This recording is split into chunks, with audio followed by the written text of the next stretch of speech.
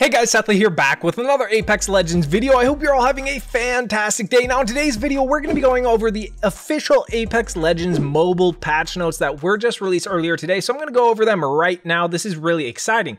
But not only did they release the patch notes, they also released a gameplay trailer for mobile. So I'll show some clips of that on screen right now. Starting off, we have the new legend Fade, and I'll show him on screen right now as well for you guys.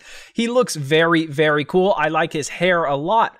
But I'll also show they did give us a bit of a lore background on him, so I'll show it on screen right now. His name is Ignacio Huamani. I'm not exactly sure how to pronounce his last name, but that is his name. Now let's get on to his abilities. So the passive is called Slipstream. Fade gains a short movement speed boost at the end of his slide, which is very cool. Anything movement abilities I'm excited about. But now onto the tactical Flashback. Fade's suit rips him backwards through another dimension, phasing him to his previous location, which is definitely going to be good to get away from bad situations. But now onto his ultimate Phase Chamber. Fade throws an activator core from his suit. The resulting explosion phases everyone within the radius for a few seconds, making them unable to deal or receive damage.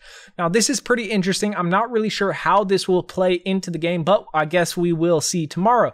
Now onto the game modes. So they say advanced training level. I'll show it on screen right now. In the advanced training level, you can practice advanced techniques and weapon handling skills in a free environment. Practice makes perfect. So it's kind of like firing range. Next, onto the weekly challenges. They say practice and hone your skills for rewards in weekly challenges. Missions and objectives will rotate weekly. Complete these challenges to earn juicy rewards. Now it says, for some reason, it says new arena map overflow, but I'll show it on screen right now. This is the arena map we've had in arenas for a while, but they say it is a new map, but I guess that's cool anyway. Now onto the new feature, Team Fill. Nobody likes a quitter, but now that's not such a big deal. Auto Team Fill is a new feature that will bring players into active games if another player leaves prematurely, and this is only active in Team Deathmatch. That would be pretty interesting if it were active in Battle Royale, but this is only active in Team Deathmatch, and I'm going to show on screen right now. They didn't mention it in the patch notes, but they did show it off in the trailer, the new modes that are coming with mobile, which obviously includes Team Deathmatch and then 3v3, and then they have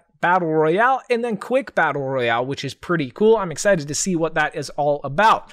Now we have the shop updates. I'll show on screen right now what the seasonal store will look like in mobile. There are also a bunch of details on how this shop update works and how you can get these rewards, so I'll show that on screen right now.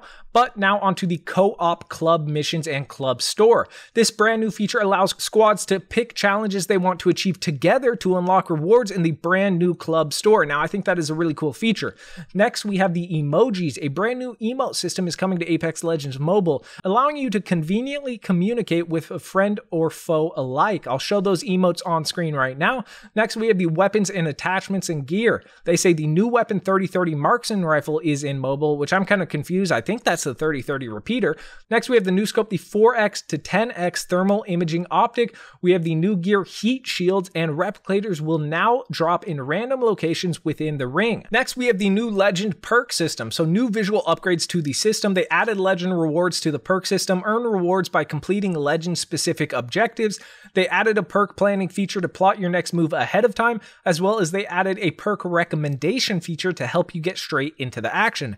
Now I don't really know what this perk system is. I'm still kind of confused and fuzzy on it, so we'll definitely have to check that out tomorrow. Next, we have some weapon changes. The triple take, they changed the ammo type to energy. The weapon type was changed to marksman rifle, and you can now equip energy mags and sniper stocks. Next, we have the G7 Scout, and they just changed the weapon type to marksman rifle. Next, we have the Volt SMG. The damage was increased from 15 to 17, and the mag size was increased to 35.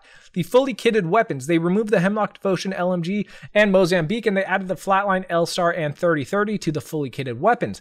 Lastly, we have the supply drops. They removed the Peacekeeper and added the Volt SMG. Lastly, we have the Apex Legends Mobile in Belgium. Unfortunately, we won't be publishing Apex Mobile in Belgium due to the local regulatory situation around paid random rewards.